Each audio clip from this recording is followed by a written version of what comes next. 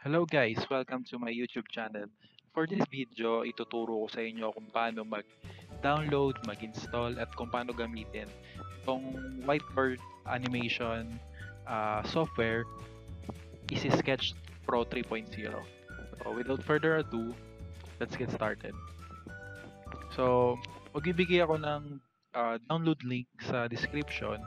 Kindly click it, download it, and makaka-download kayo ng isang zip file. So itong zip file na to is password protected para hindi siya authentication natin. So extract natin siya sa desktop. Provide ko sa inyo yung password anywhere this video, so stay tuned.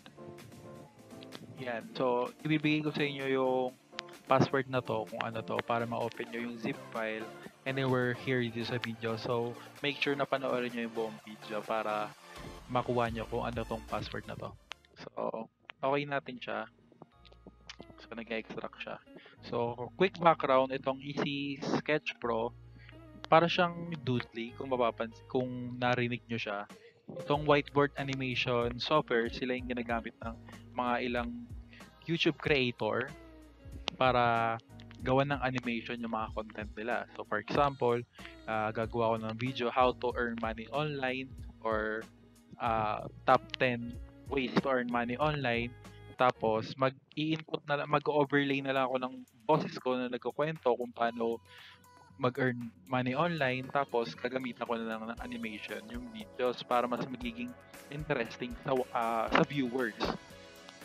So, kung narinig nyo naman na yung Doodly or nakapanood na kayo ng mga YouTube content na gano'n ng sistema, gano'n yung atake nila sa YouTube channel nila, pwede nyo gamitin tong Easy Sketch Pro 3.0 kasi libre siya. Actually, may bayad siya, pero dito sa video na to, gagawin natin, try natin i-patch yung software para magamit natin libre, para magamit natin sa paggawa ng animation sa YouTube content natin. So, balik tayo dito, na-extract natin yung zip file. So, eto na siya yung extracted. So, dito ko siya ilalagay. Tapos, i-open natin siya. Sa loob, meron tayong dalawang subfolder. Isang para sa installer at isang para naman sa patcher natin. So, yung installer natin, i-open natin yan. Tapos, right-click natin and run as administrator para to make sure na magra-run siya smoothly without errors. I-run na natin siya as administrator. So, yan.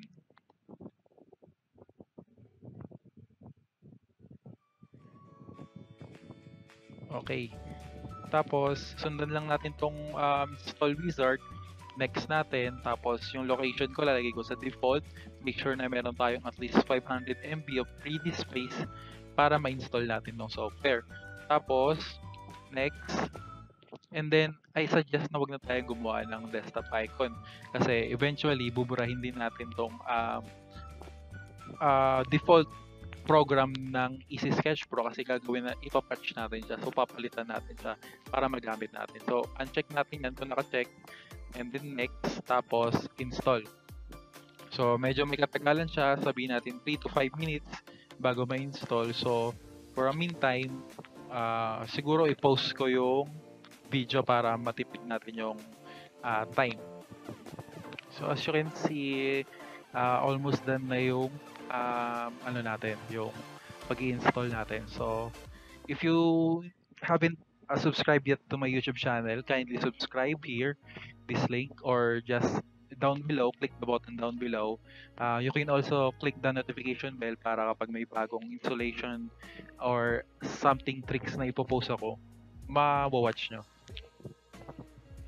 So, itong subscribe at may YouTube link, ito na rin yung gagamitin nating password para sa zip file. So, I repeat, itong subscribe at http youtube.com channel, ganyan. Ayun na yung natin, password dun sa zip file. So, don't worry, nakalagay din to sa description. Nandun sa description. So, madali lang i-copy-paste nyo lang siya. Pero, dito ko sa video sasabihin na ayun yung password. So, hindi ko lalagay dun sa description na ito yung password. Pero ito siya. So, konti pa, hintayin na lang natin. So, mabilis lang naman na yan. Okay, tapos na nating i-install. Make sure na like nyo yung video para mas maraming ma-reach tong video na to. It helps YouTube algorithm para mas maraming matulungan na YouTuber na gumawa ng mas interesting na content using this Easy Sketch Pro software. So, make sure na i-uncheck natin yung launch Easy Sketch Pro kasi hindi natin kailangan i-run agad siya kasi ipapatch pa natin siya and then finish. Tapos, balik tayo dun sa folder na dinownload natin. So, ito, minimize ko lang siya.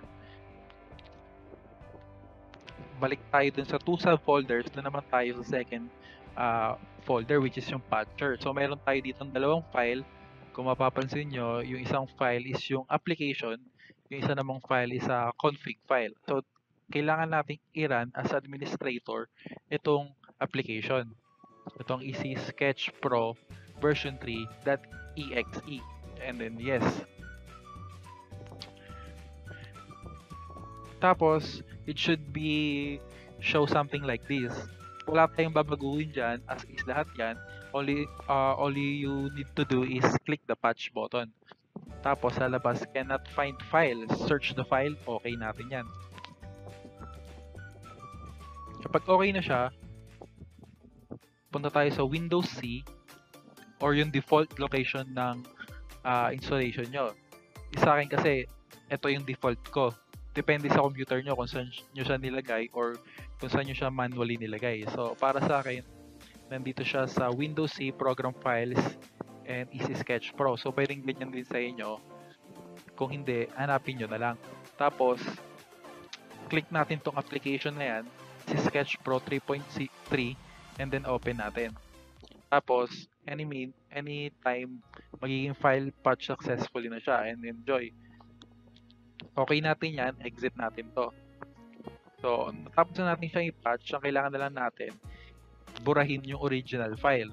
So, punta tayo ulit doon sa location, sa Windows C. Tapos, punta tayo sa Program Files. And then, itong Easy Sketch Pro 3.0. Tapos, mapapansin nyo, meron tayong dalawang application dito. Ito yung original, yung Easy Sketch Pro 3. Ito naman yung patch version o yung cracked version. So, Easy Sketch Pro 3, kailangan natin burahin yung original, i-delete natin. So, wala na siya dito sa system natin. And then, kailangan natin i-rename to as original. Kumbaga, para ma-read ng system natin na ito yung original.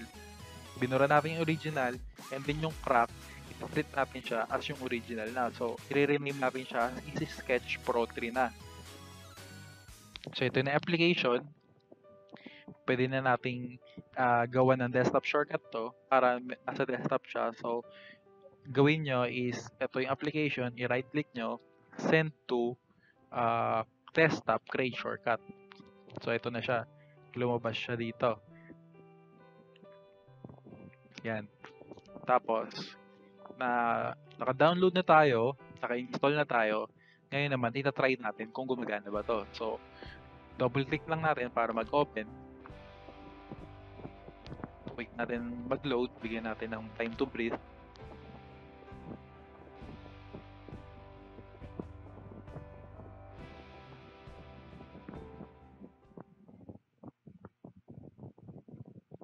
So, eto. So, first time opening natin, kaya medyo may katagalan. Pero, dapat ganito yung lalabas. Easy Sketch Pro 3 login. So, kailangan may tayo dito, may login details. Pero huwag kayong mag-alala kasi kahit anong pwede ilagay natin dito as long as email format ang ilalagay natin. For example, everything you need at sabihin na lang natin na youtube.com. So, pwede nating ilagay dyan kahit ano. Pwede natin ilagay na abc at xyz.com or kahit anong random characters ilagay natin as long as email format siya. Yung meron tayo ditong username at yung email extension. Pwedeng .com, kahit ano, not 3 letters. So, lagay lang natin dyan. Para naman sa authentication code, kahit anong ilagay natin dito. So, pwedeng 123, 123, 123 lang. So, make sure na lang na meron tayong at least siguro 6 characters para hindi na siya mag-produce ng error pa. And then, check natin tong keep me in para hindi na tayo magla-login every time. And then, okay natin. So, ito na yung Sketch Pro 3.0. So, yung UI niya or yung how you call it, yung interface niya siguro is sobrang simple, sobrang dali gamitin, sobrang daling intindihin. So, meron tayo dito open new project, naka-open na. Pwede tayong open yung mga existing natin project, save natin to, or kung may changes tayo, save as, new slide, image, meron ditong text, video, music, voiceover, backgrounds, hands, timeline, preview, export to make the presentation as video, and etc. So, dito, example natin. Gawa tayo example. Image, for example, meron tayo dito alternative energy, Amazon rainforest, ancient Egypt, ancient Greece, ancient summer. So, marami pa ditong iba-iba. So, for this matter, try natin itong guitar. So, itong guitar. Yan. So, move lang natin konti siguro dito. Tapos, lalagay ako ng text. Yan. Subscribe to everything you need.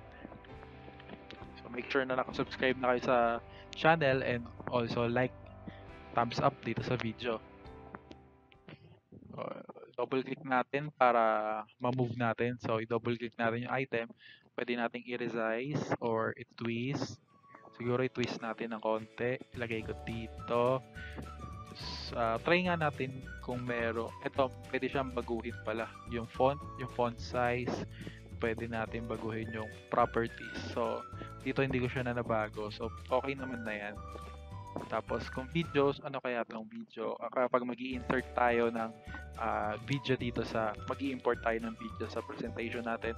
Music, siguro ganun din. Mag-i-import din tayo. Siguro dito, sa music or sa voice over natin ilalagay yung gusto nating i-overlay na salita natin. Ayun. Sa record voice over, pwede pala tayong mag-record dito na mismo. So, hindi muna natin gagawin yan kasi nagre-record ako ng dito para sa video na to. Backgrounds, pwede natin palitan. Ito, pwede to. Pero parang hindi siya applicable. Pero ito maganda kasi may whiteboard. Ano pa ba? Siguro ano lang muna tayo. White background lang muna tayo. Timeline. Ito yung pagkakasunod-sunod. Tapos, export. Siguro dagdag pa tayo ng konting image. Siguro itong maganda. Ito. Usually, ito yung mga ginagamit sa mga animation sa YouTube. So, try natin to. Double click natin. Usag natin dito. Yan. Okay guys, that's all for this video. Thank you for watching. Make sure na naka-subscribe, naka-like tayo sa video for more tutorials in the future. So, thanks for watching.